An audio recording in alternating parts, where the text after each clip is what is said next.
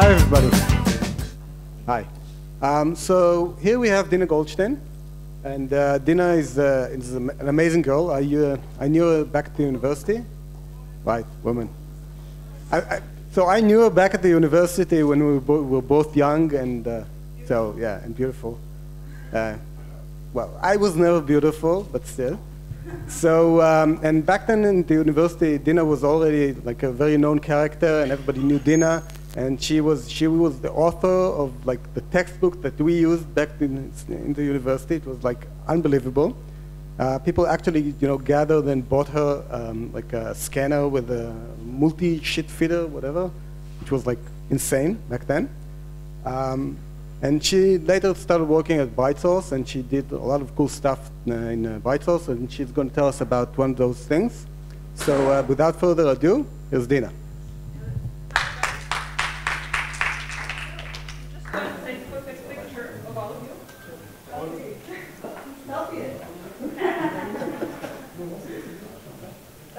Okay, now I'm ready.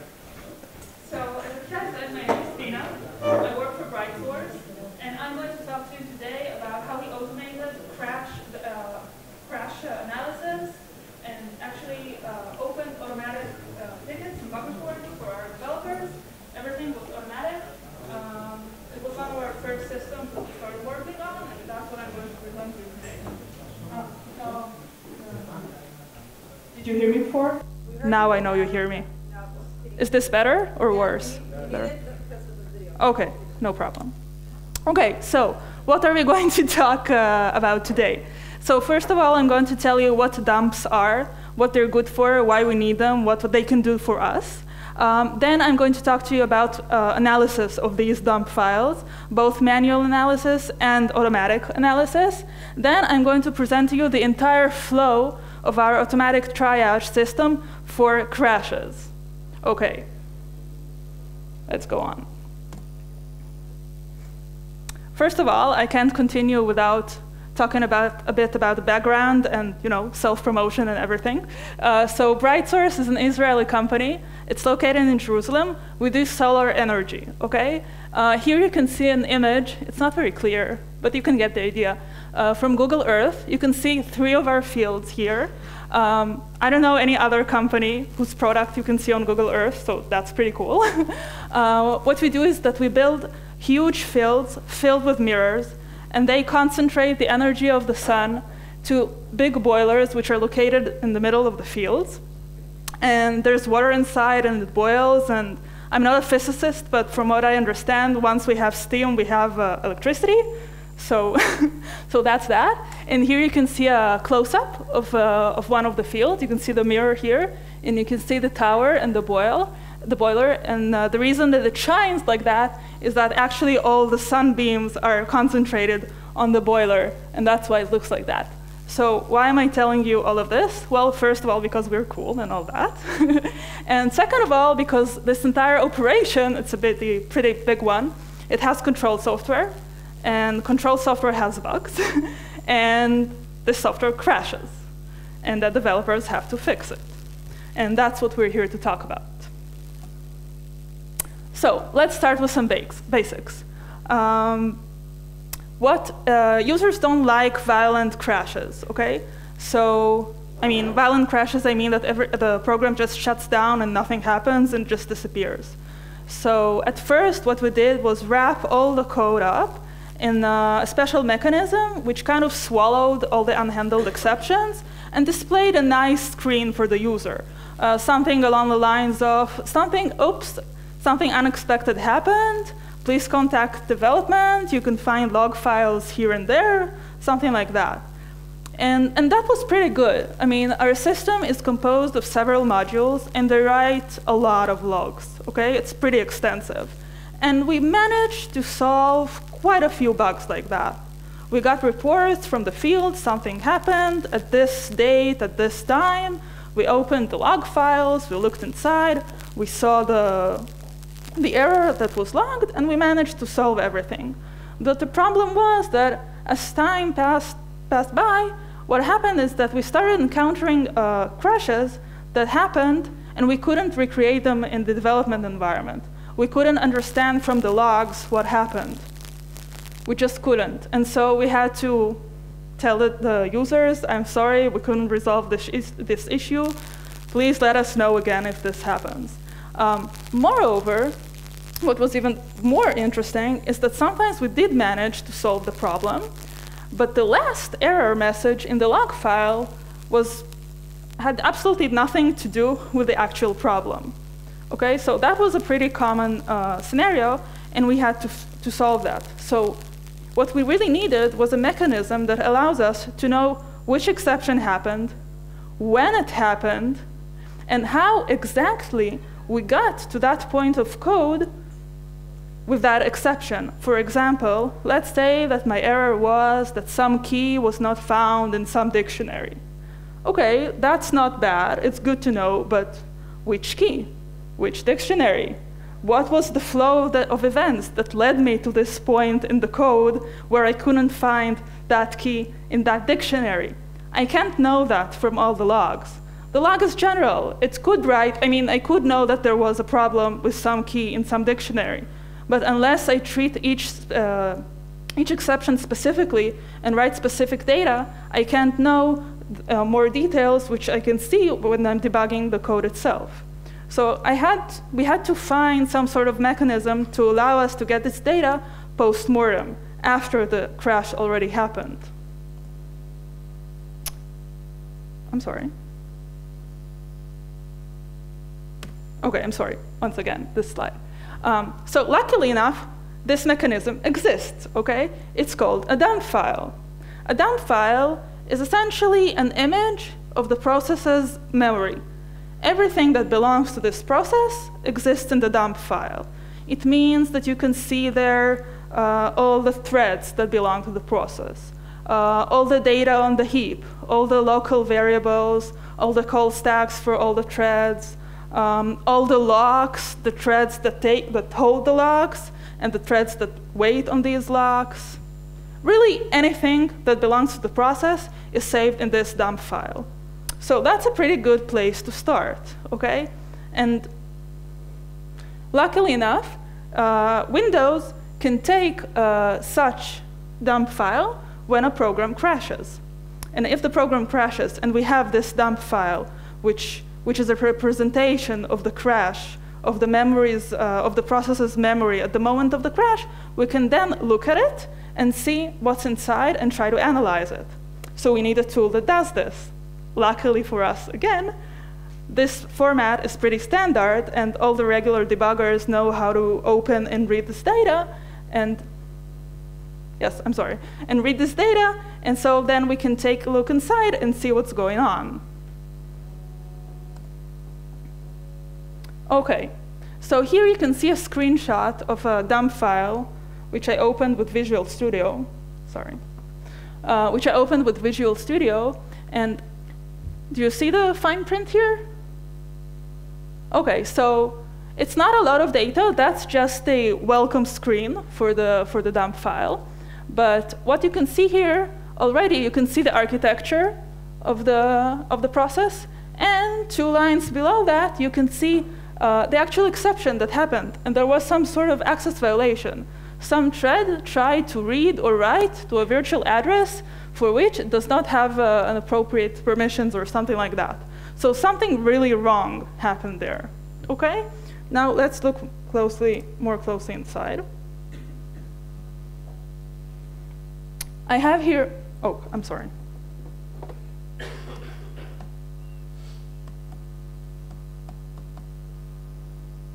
OK. I have Visual Studio here. And I already dragged a dump file inside, OK? And that's the welcome screen. It's not the exact same dump file as in the slides, but it's similar. And here you can see the same data that you saw before. Now I can click on Debug. And I get a window saying that there was an exception and some more data, even from from the exception, more than I saw in the welcome screen. And once I click on break here, I can actually see the call stack here. And I can and I can traverse the call stack and see local variables from various points in the call stack. And I can see exactly how I got to this point where I got the exception. I can also see other threads. Other threads. Just a moment.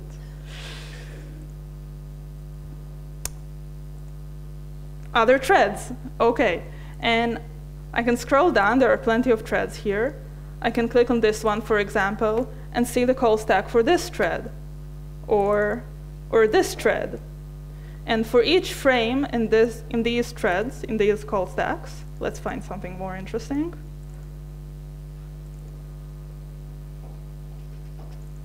OK. And for each frame in the call stack of each of these threads, I can click on the frame. If I have source code available, I can provide it to the debugger, but I don't have source code available here. And even if I did, I wouldn't show you the code, so that doesn't matter. So I just cancel it. And now, if I had the code, I would actually see it here in this window. But I can see here in the locals tab all the local variables. And that's pretty cool.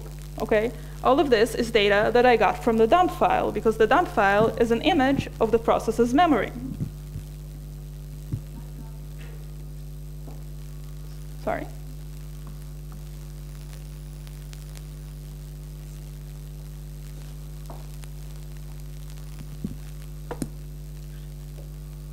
Yes. OK. How did this magic happen? How does the debugger, how does Visual Studio know all this stuff about my process? OK? I mean, I didn't compile this process now. I compiled it a while ago on a different machine. And somehow, Visual Studio knows all this stuff. How is this possible? So the mechanism is something called symbol file, or debug information. What happens is that anytime we compile an executable or a DLL in Visual Studio, for example, also, along with the DLL or executable, Visual Studio creates a file whose extension is PDB. And this file contains all sorts of helper information, which can help debuggers understand our code better. What does this debug information contain? Mostly correspondence between locations, memory addresses, and method names. As we know, each method resides in some location in the process's memory. So in order to understand and display this nice call stack, including DLL names and method names, there has to be a correspondence between the memory where the function resides and its name. Also, the debug information contains names of local variables, arguments, their types, even file names and lines of code where the function was defined. That's what allows me, when I open the source code in Visual Studio, to double-click on a frame in a call stack, and Visual Studio would show me the code that corresponds to this frame. So that's also available using the symbols file. Now, what happens if I don't have a symbols file? Here, I show you what happens if I run the same debugger as I used for this dump. If I run the same debugger trying to get the call stack of the same dump file, okay, of the same thread, everything the same, but I just didn't give the debugger the symbols file. And see what happens. It doesn't even give me the correct call stack. It's not just that I have numbers instead of names. It's not just that I have numbers instead of names. I actually don't have the entire call stack. So symbols are essential for me to be able to debug and understand and analyze dump files correctly. By the way, a similar mechanism of symbol files and debug information in dumps exists for Linux as well, but it's a different format. So you can't use Visual Studio to debug a dump of a Linux process. I'm not familiar with the tools there, so you have to search online a bit, but I know it exists.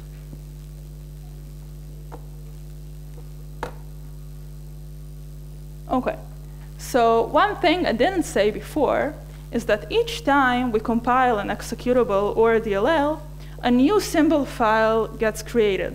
Even if the code didn't change at all, still a new file is created, a new symbols file. And the debugger knows to make sure that we use the correct symbol files with the correct DLL. So if we try to debug an executable or a DLL with symbols file that were created during some different time, it just won't work. There are ways to force the debugger to load them anyway. I'll not get into this. But like the basic flow of events is that if you provide the debugger with a different symbols file that was created during a different time, it just won't work. So it's essential, and since it's essential for us to have the symbols file available when we try to debug something, we just need to save them. Every time we make a release of our product, we must save the symbols files that were created during the build process for our product. Sometimes people save it in the same folder as the release itself. That's okay. But we could make it a little bit better. There's a concept called symbol server, where you can store your symbol files in a certain organized way. And the way you save them is that you organize them by the name of the executable or DLL and some hash code, which is unique and depends on the time that you compiled your executable or DLL.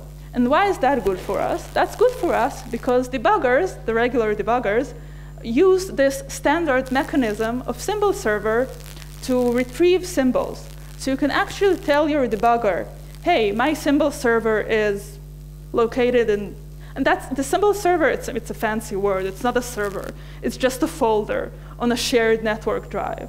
And you can tell your debugger where your symbol server is, and once you've configured it, it will know for good where the symbols reside, and it will know how to retrieve them automatically without having to provide them manually each time you want to debug.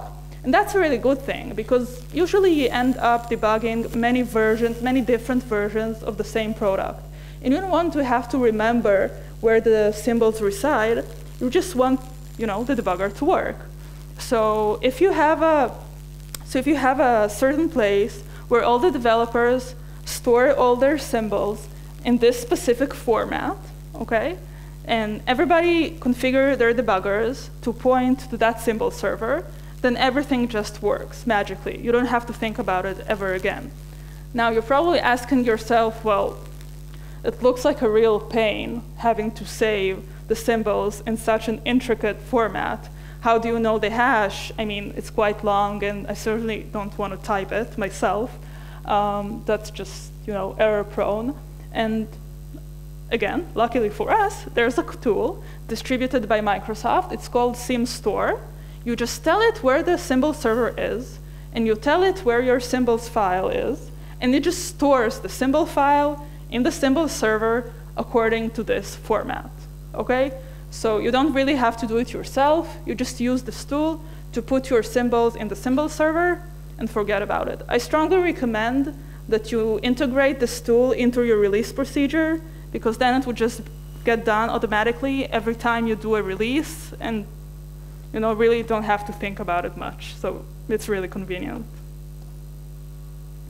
Okay, so that's where we've been talking about all sorts of general stuff. Let's return to the BrightSource stuff and understand what are the challenges that we're facing and why analyzing the dumps in our situation was harder than in other situations. So let's talk a bit about our development and production environment. Our development environment is quite convenient. We have internet, we have network shares, we have mail, whatever. We have link, and it's all good. But our product is power plants, okay? Power plants are not connected to the internet. They're not connected to anything, basically. There's an internal network, shared between the servers, and we don't have, as programmers, as developers, we don't have access to it. If we need access to the production network, we need to go to a special room. It's in another room. There's a network there, which is located in Israel, and only this network can connect through a special one-way, very secure, safe, whatever, all sorts of security layers in place there, and it can connect and do remote control over the computers in the production network, which are completely separate, again, from our development environment. And there's a possibility to copy files really, really, really slowly from the production network to the network in that specific room in our building, single room. Okay? So that makes things harder, because if before we could, for example, if we had crashes in production, we could do remote debugging with Visual Studio, or somehow connect and see what's going on live. We can't do that. The developers can't do anything live on the production, okay? And that's a real problem.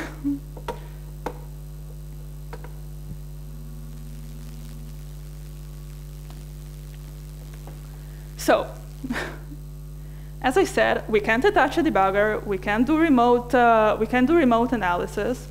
Moreover, as we saw before, symbols are very critical to our ability to analyze and understand dump files and debug processes generally. The problem with these debug information files is that it makes hackers' lives easier. It actually makes reverse engineering easier.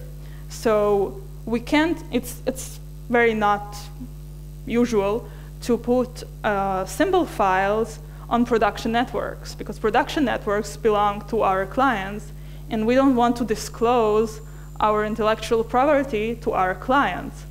So the debug information, it just can't be anywhere near the production. It's in our office, and our office is not connected in any way to production. So we can't even install Visual Studio or any debugger on the production network and like go there in this only room in the building and do remote control and try to debug. We don't have that ability.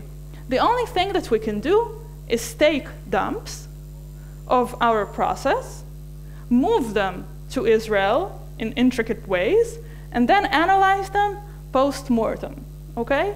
How do we take these dumps? So first of all, it's possible to take a dump of any process at any time, using, for example, Task Manager. Okay, you can just right-click on a process and mark take dump. Yeah, no, it's funny, and that creates a dump file. So that's possible, but that's manual and annoying, and you can't plan to take the dump at the exact moment of the crash. So there's a mechanism in Windows which actually allows configuring Windows to take an automatic dump at the exact moment of a crash. There's a link I put at the end of the slides. It's called Windows Error Reporting. You just have to configure several stuff in the registry, and then dumps are taken automatically and stored somewhere on the disk. So that's the only thing that we can do, actually. So we configured our servers to get dumps of the processes that crash. And once the shift was over, our operators can move them to the office, to the development environment. And when developers get there in the morning, they can have a look in the network share or whatever, and see if there are new dumps that need to be analyzed.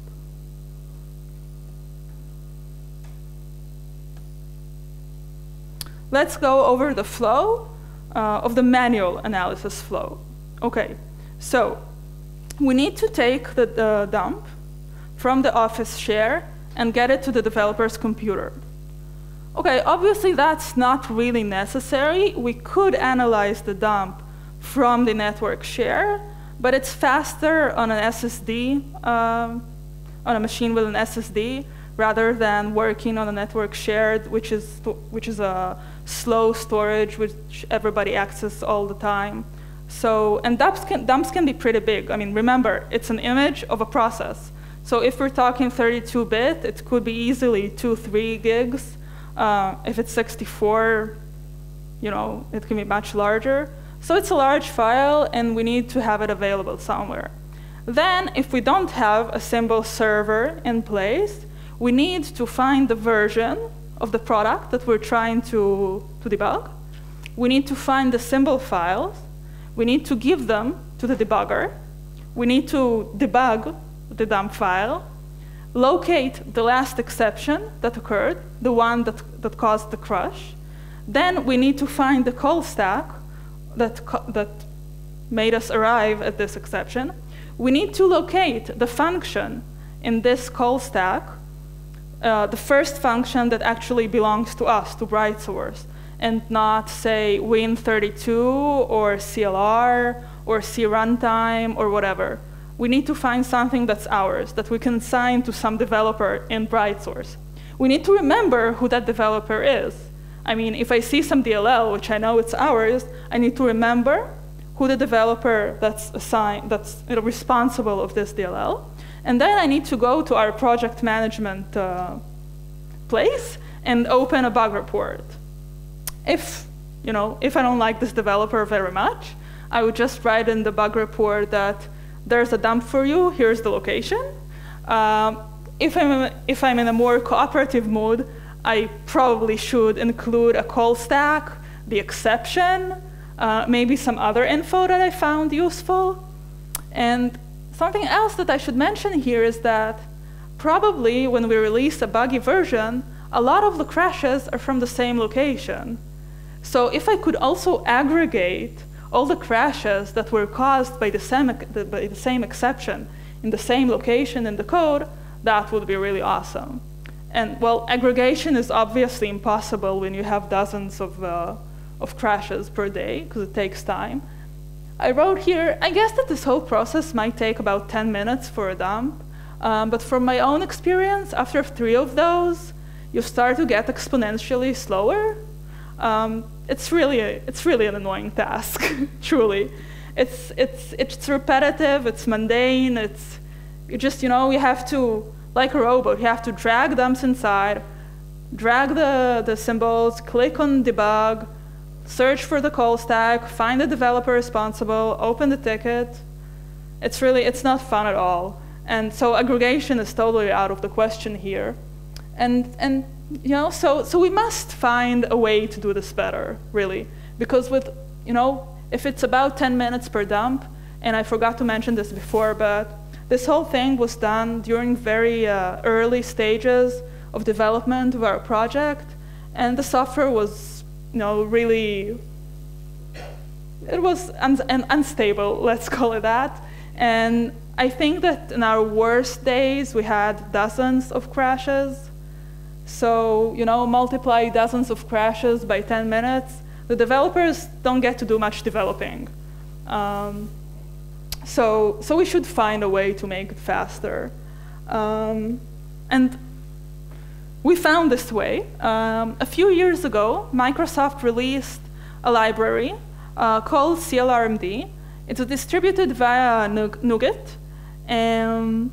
And what it gives us is that it gives us a programmatic API for debugging.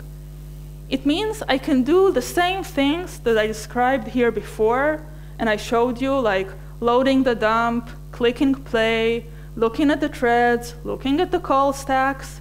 It gives me a programmatic API, and I can do all of that in code, meaning automatically. Okay?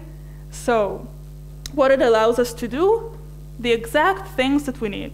It allows us to get the last event in the code that happened in the dump, exception in our case. It allows us to get a list of all the threads that we have. It allows us to get the call stacks for each of these threads.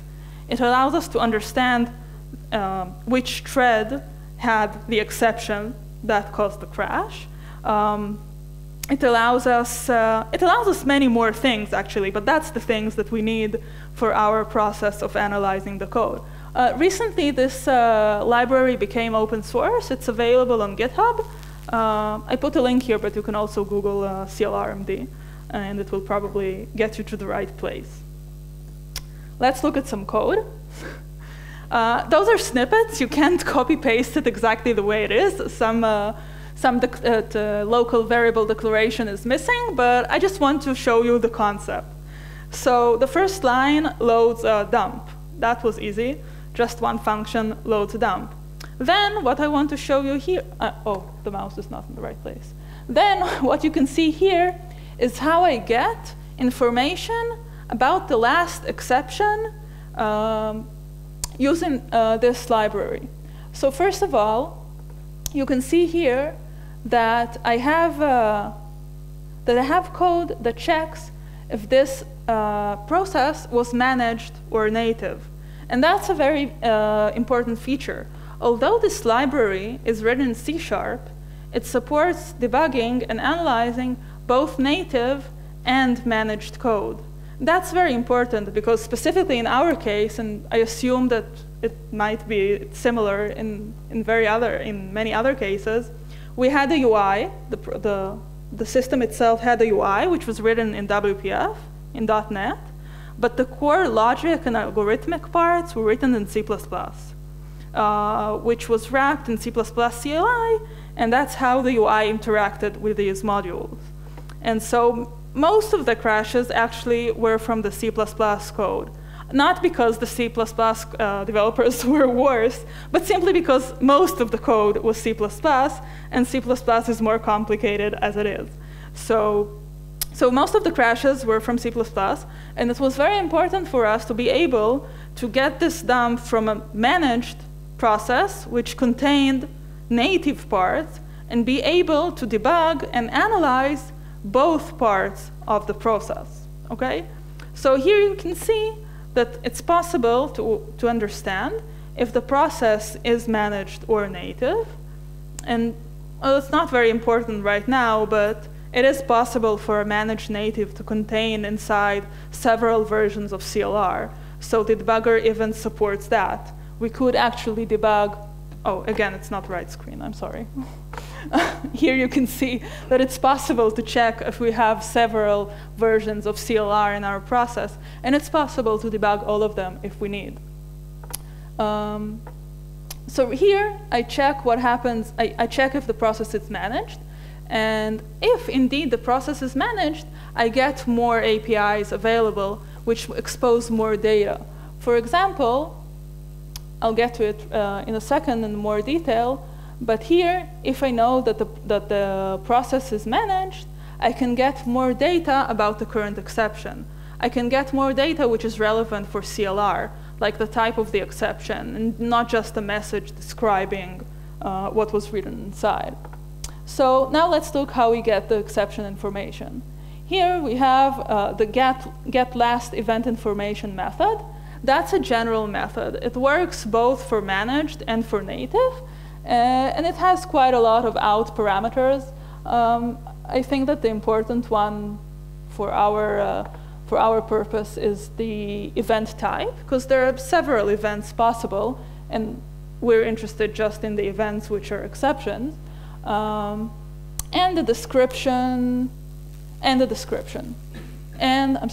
thread index.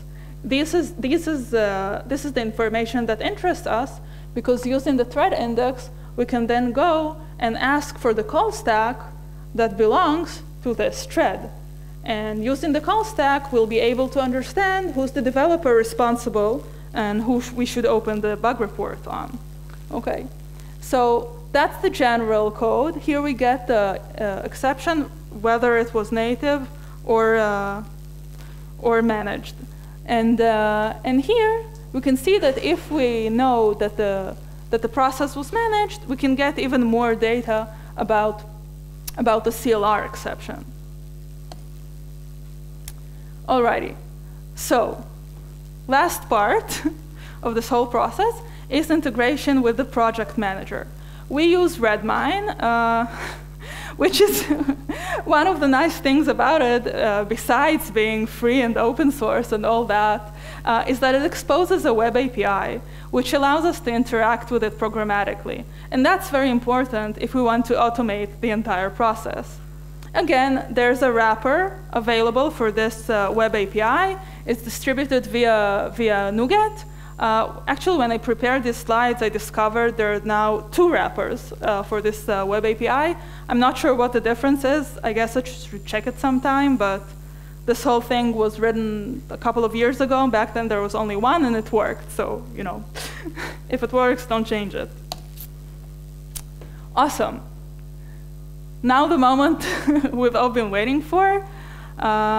Let's make an overview of our entire dump analysis process. Okay, that's the holy grail we've been waiting for. At the end of each shift, we have operators coming every day around, I think it was 3-4 p.m. They were coming to the office in Israel, and the field was located in California. So they were coming in the afternoon and working a night shift until 5, 6 in the morning. And at the end of their shift, they would pack up all the dump files created and start moving them to the office network. By the time the developers arrive to work, say 8, 9, 10 in the morning, they can go to our office, to our network share, see if there are new dumps, and start analyzing them with our dump analyzer, which is automatic, as we said. According to a configuration file, which I'm going to show you in a bit, the dump analyzer was also able to make a correspondence between the call stack and the developer, which we should open a ticket for. Here is a screenshot of the results, which I ran on this laptop a few days ago. The analysis was on about 70 dump files, and it took like about 3 minutes, okay? So instead of having to go through 70, I think it was 74 dump files manually, opening each one of them, running the code, running the commands in Visual Studio, which show us the call stacks and the threads and the exceptions and all that, I just clicked the button and it just worked, okay? Another thing you can see here, which is really nice, is the statistics at the end. Because all of this is automated and happens programmatically, it's really easy to make statistics on the dump files. So for example, we can see here a correspondence between the module name and the number of errors that happened. So we can know which module had the most bugs. We can know which developer had the least bugs. And that's nice. We actually didn't implement this ability in the dump analyzer, but obviously, now that we have this ability to make statistics on things, we can also do that, do that aggregation I talked about before. And we can open a single ticket with many instances of dump files which represent the same problem. So, to sum this up, I just want to show you that it works. Here is, oh, sorry again. Here is our configuration file. You can see here the location of the dumps. It's not very interesting. And then, that's the interesting part. We have the correspondence between the modules and the developers which own this code, okay? So we have something called SFG, and Mush Hashor is responsible for that code. And we have SFC Optics, and it's Shalti El Quack, okay? And the code is, is able to go over the call stacks, understand which module is the first one in the call stack, and open a ticket for the relevant developer. Let's run this. Okay.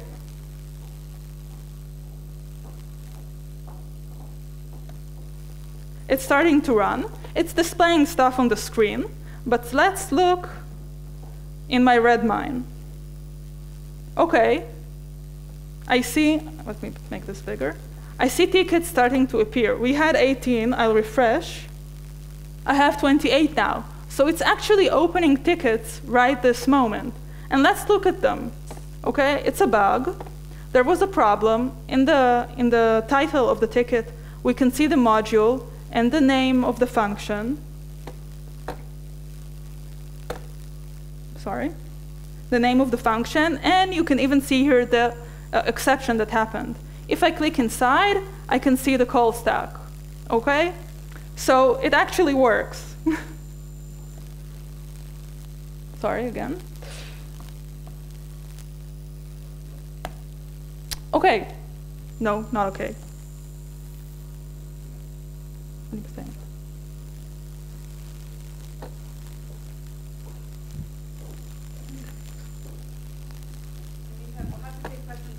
I'm sorry. Okay. Okay. Oh, damn it.